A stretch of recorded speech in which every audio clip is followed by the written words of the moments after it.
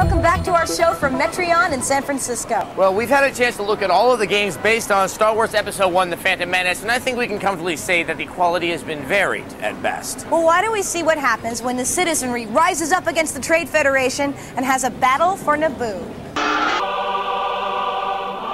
This is Panaka. We're under attack. We need assistance. Using an enhanced version of the Rogue Squadron engine, Battle for Naboo gives you a taste of life as a typical Naboo security officer, caught in the middle of the Trade Federation's assault on the planet. My family could be in that camp. I'm going in.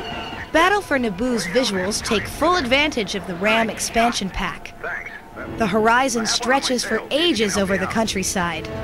Gunships glide over deep blue waters. I copy. Factor 5's specialty is sound, and it shines here. I've lost my droid. Sound effects are crystal clear and straight from the film. Blaster bolts whine, droid fighters howl, and the score rumbles powerfully in the background. The controls in the game are simple, with steering on the analog stick and buttons for other maneuvers. You can test your piloting skills with the many different ships in your squadron. New ships open up as you progress. Battle for Naboo is not without shortcomings. Mission goals tend to be more about guarding the action than being in the middle of it. Protect the convoy as it retreats. Still, screaming through space in a swarm of droids is an immersive adrenaline rush. There's too many of them! And makes you feel like a full citizen of the Phantom Menace universe. Overall, we give Battle for Naboo a 4 out of 5. We're trapped! When you look at the clean and impressive graphics that Factor 5 was able to achieve on Battle for Naboo for the N64, it almost makes you shudder to think of what they might pull off on the GameCube.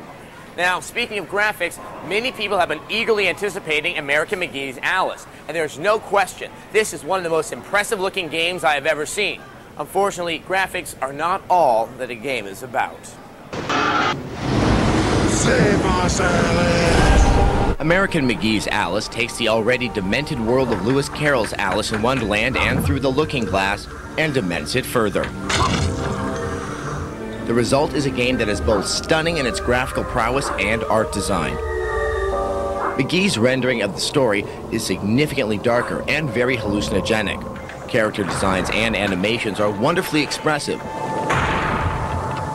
And early in the game, you'll catch yourself proclaiming out loud how cool it looks. Complementing the visuals is the sound. Please don't dawdle, Alice. We're very late indeed. The voice acting is top-notch and adds both twisted humor and menace to the experience. You've gone quite mangy, Cat, but your grin's a comfort.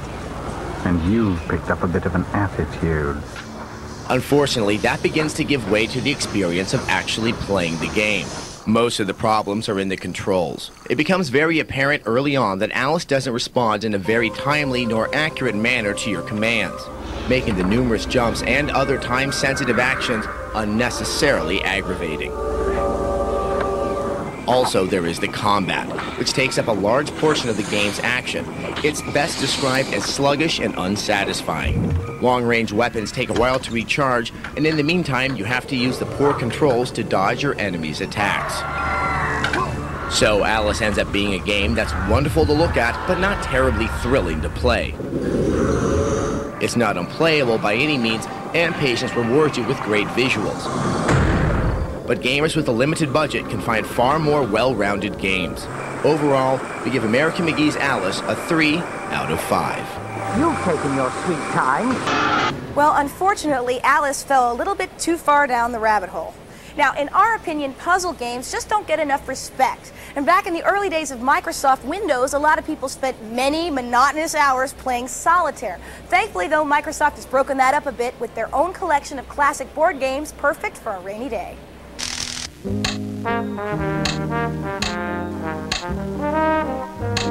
Microsoft's classic board games includes 12 games that your mother would recommend.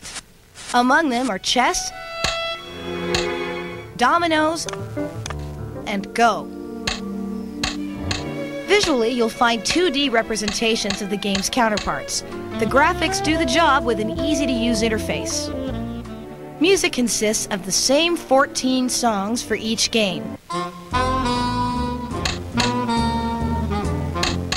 and the sound effects are a bare minimum. The game is controlled with your mouse.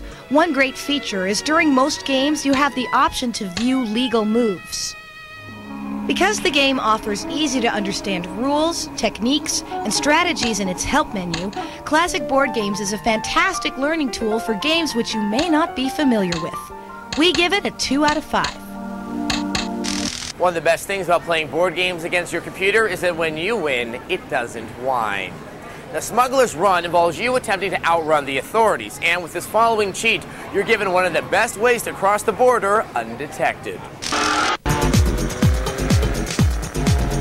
If you're down with the underground lifestyle of Smuggler's Run on the PS2, then you won't mind some cheats to add some funkiness to your mission. To enter any cheats, first pause the game. To gain invisibility, press R1, L1, L1, R2, L1, L1, L2. And to grab more air, press L1, R1, R1, L2, R2, R2.